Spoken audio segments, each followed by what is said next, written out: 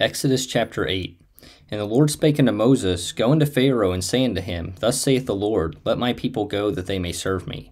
And if thou refuse to let them go, behold, I will smite all thy borders with frogs. And the river shall bring forth frogs abundantly, which shall go up and come into thine house, and into thy bedchamber, and upon thy bed, and into the house of thy servants, and upon thy people, and into thine ovens, and into thy kneading troughs. And the frogs shall come up both on thee, and upon thy people, and upon all thy servants. And the Lord spake unto Moses, Say unto Aaron, Stretch forth thine hand with thy rod over the streams, over the rivers, and over the ponds, and cause frogs to come up upon the land of Egypt. And Aaron stretched out his hand over the waters of Egypt, and the frogs came up and covered the land of Egypt. And the magicians did so with their enchantments, and brought up frogs upon the land of Egypt. Then Pharaoh called for Moses and Aaron, and said, Entreat the Lord, that he may take away the frogs from me and from my people, and I will let the people go, that they may do sacrifice unto the Lord. And Moses said unto Pharaoh, Glory over me, when shall I entreat for thee and for thy servants and for thy people, to destroy the frogs from thee and thy houses, that they may remain in the river only? And he said, Tomorrow. And he said, Be it according to thy word, that thou mayest know that there is none like unto the Lord our God. And the frogs shall depart from thee, and from thy houses, and from thy servants, and from thy people, they shall remain in the river only. And Moses and Aaron went out from Pharaoh, and Moses cried unto the Lord because of the frogs which he had brought against Pharaoh. And the Lord did according to the word of Moses, and the frogs died out of the houses, out of the villages, and out of the fields, and they gathered them together upon heaps, and the land stank. But when Pharaoh saw that there was respite, he hardened his heart, and hearkened not unto them, as the Lord had said. And the Lord said unto Moses, Say unto Aaron, Stretch out thy rod, and smite the dust of the land, that it may become lice throughout all the land of Egypt. And they did so, for Aaron stretched out his hand with his rod, and smote the dust of the earth, and it became lice in man and in beast. All the dust of the land became lice throughout all the land of Egypt.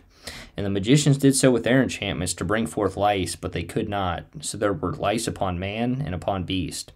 Then the magicians said unto Pharaoh, This is the finger of God. And Pharaoh's heart was hardened, and he hearkened not unto them, as the Lord had said.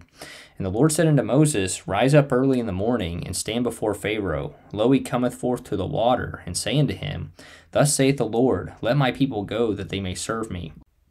Else, if thou wilt not let my people go, behold, I will send swarms of flies upon thee, and upon thy servants, and upon thy people, and into thy houses. And the houses of the Egyptians shall be full of swarms of flies, and also the ground whereon they are.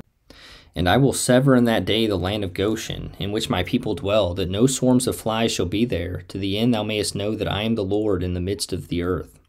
And I will put a division between my people and thy people. Tomorrow shall this sign be. And the Lord did so, and there came a grievous swarm of flies into the house of Pharaoh, and into his servants' houses, and into all the land of Egypt. The land was corrupted by reason of the swarm of flies. And Pharaoh called for Moses and for Aaron, and said, Go ye, sacrifice to your God in the land. And Moses said, It is not meet so to do, for we shall sacrifice the abomination of the Egyptians to the Lord our God.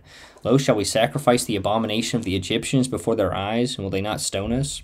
We will go 3 days' journey into the wilderness, and sacrifice to the Lord our God, as he shall command us. And Pharaoh said, I will let you go, that you may sacrifice to the Lord your God in the wilderness. Only ye shall not go very far away. Entreat for me. And Moses said, Behold, I go out from thee, and I will entreat the Lord that the swarms of flies may depart from Pharaoh, from his servants, and from his people tomorrow. But let not Pharaoh deal deceitfully any more, in not letting the people go to sacrifice to the Lord. And Moses went out from Pharaoh, and entreated the Lord. And the Lord did according to the word of Moses, and he removed the swarms of flies from Pharaoh, from his servants, and from his people. There remained not one.